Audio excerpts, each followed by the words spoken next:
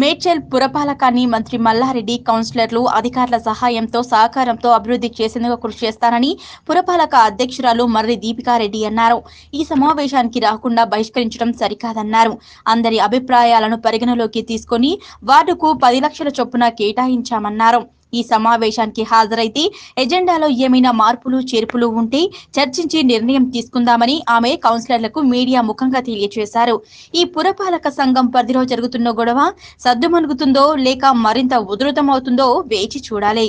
NH44 Medchal to మనకి ఎల్లంపేట వరకు మనకి ఇన్స్ట్రక్షన్స్ ఇచ్చారనమాట. అవెన్యూ ప్లాంటేషన్స్ చేయమని ఆ ఇన్స్ట్రక్షన్ ఇచ్చిండు. దానికి ఒక 1.5 crore ప్రొవైడ్ చేయమని మాకు ఇన్స్ట్రక్షన్స్ వచ్చినాయి ఫ్రమ్ అకార్డింగ్ టు కలెక్టర్, మన మినిస్టర్ మల్లారెడ్డి సార్ నుంచి, మళ్ళీ కేసీఆర్ గారి నుంచి మనకి ఇన్స్ట్రక్షన్స్ వచ్చినాయి. దాని ప్రకారం యాజ్ పర్ నామ్స్ నేను అది చేస్తున్నాను. అది నా సొంత డెసిషన్ కాదు, అది అక్కడి నుంచి వచ్చిన డెసిషన్. అది నేను ఫాలో అవ్వాలి, అది నేను ఫాలో అవుతున్నాను. కౌన్సిలర్స్ అది వద్దని అన్నారు. సరే, అది వద్దని అనుకుంటే మీరు ఈ మీటింగ్లో 27 అంశాలలో మీకు ఏ అంశం నచ్చిందో అది మీరు ఎస్ అంటే ఎస్, మీరు ఈ వర్క్ చేద్దామని నాతో చెప్తే నేను ఆ వర్క్స్కి నేను ఓకే, ఇప్పుడైనా ఓకే. నాకు వాళ్ళ మీద ఎటువంటి కోపం లేదు, ఏం లేదు. ఇప్పుడైనా వాళ్ళు వచ్చి ఏజెండా మీద వాళ్ళు మాట్లాడాలి, వాళ్ళ అభిప్రాయాలు నాకు చెప్పాలి. అంతేగాని ఇక్కడికి రాకుండా మేము మీటింగ్ బాయ్కాట్ చేస్తున్నాం, బహిష్కరిస్తున్నాము అని అంటే అది ఎంతవరకు న్యాయం?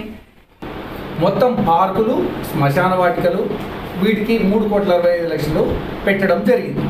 అయితే ఆ కామన్ వర్క్స్ కాబట్టి అవి కొన్ని అద్వెల్లో ఉన్నాయి, కొన్ని కిస్తాపూర్లో ఉన్నాయి, కొన్ని గిర్మాపూర్లో ఉన్నాయి, కొన్ని ఇక్కడ ఉన్నాయి, అంతటా ఉన్నాయి. అందరికీ ఇది వార్డు అనేది వార్డు బేస్ లేకుండా పెట్టేస్తాం అవన్నీ. తర్వాత వచ్చేసి 14th ఫైనాన్స్ 2 కోట్ల రూపాయలు ఉన్నాయి. 2 కోట్ల రూపాయలకు మాకు గ్రీన్ బడ్జెట్ ప్రతి సంవత్సరము మేము పెట్టుకుంది, ఈ సంవత్సరం పెట్టుకుంది 3,11,00,000 పెట్టుకున్నాం.